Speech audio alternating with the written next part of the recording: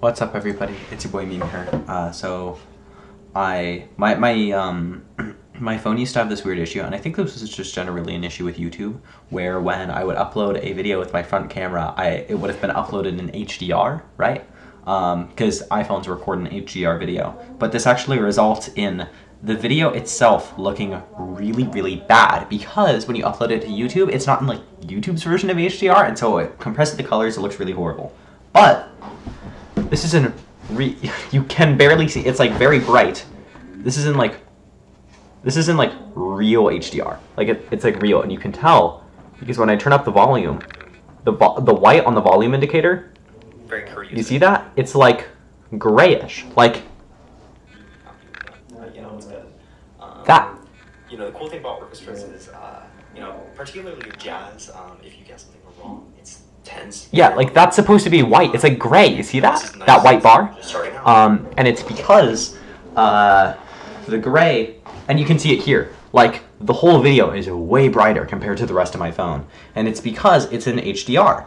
And the phone itself can only get so bright, but the video gets way brighter than the rest of the phone, and so that's why the volume indicator looks gray relative to the video, because the video is so bright. And I just think that's cool because when I uploaded an HDR video to YouTube, it didn't used to be HDR, and now it is, and it's great. I really think, honestly, I'd rather have. This sounds crazy. I think I would rather have HDR 1080p video than 4K SDR video. If you haven't viewed content on an HDR display, you wouldn't get what I mean. That sounds crazy, but really, it's really incredible the things that it does. Yeah. I'm just hanging out. I'm just doing my thing.